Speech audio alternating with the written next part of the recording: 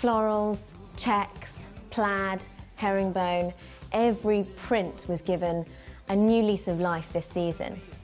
I think the most obvious example of this is at Celine, where Phoebe Philo took a market stall bag, took that check and used it on skirts and tops and made you see something that you see every single day on the street and made it look fresh and interesting.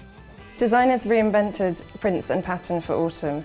Burberry made leopard print much more youthful, Rodarte had a go at tie-dye, and Junior gave traditional tartan an uptown spin. I love the new spin that Riccardo Tisci gave florals at Givenchy. Sheer pencil skirts and leather biker jackets were given a new twist, and despite a really pretty rose print, they still look modern and strong.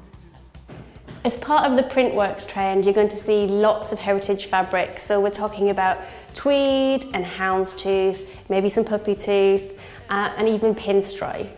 But what makes it different this season is that traditionally we're used to seeing those fabrics in our day wear, but designers have taken them and made them more evening appropriate. And the way that they've done that is with the cut, is by the finishing of the fabric using organzas and shot taffetas. And so now this look is basically will take you from an office or to a cocktail party.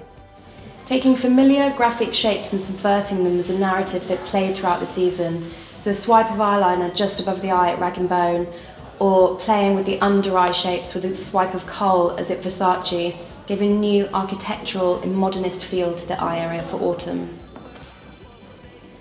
Architectural hair shapes reigned too, but were less ornate and graphic than in seasons past. The symmetry of a sleek middle parting, poker straight lengths tucked behind the ears at Antonio Berardi, Dax and Jason Wu was still the most lucid, fresh idea to explore.